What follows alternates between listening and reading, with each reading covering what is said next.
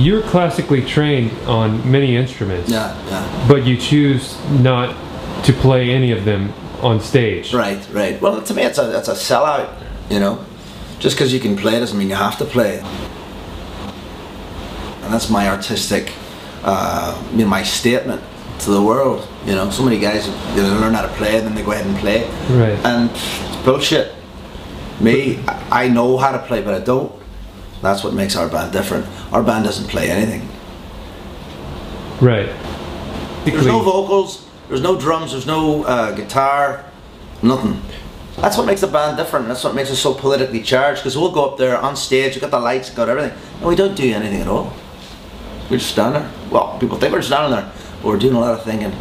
And we get the audience to take part in it, because they're wondering too, you know, what is going on, right? That's when you know you've got them. Right.